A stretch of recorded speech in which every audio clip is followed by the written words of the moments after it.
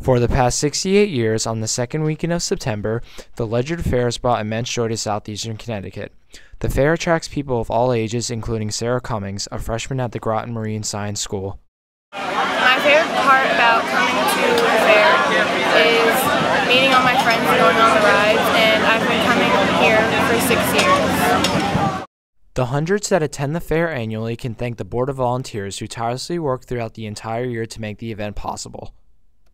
I think that all of us feel the same way, that it's one big family. We're all working very hard for the community, and this group of people that work together year in and year out as volunteers put their heart and soul into make it happen. So I think being part of something much larger than we are as individuals is really important. The fair offers numerous attractions, including a fun slide, petting zoos, the Redneck Olympics, pig races, and live musical entertainment.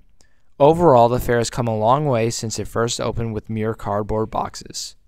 Surrounded with enthusiasm and celebrating what's uniquely Ledyard, this is Colin Escroll reporting for Fox Connecticut Student News.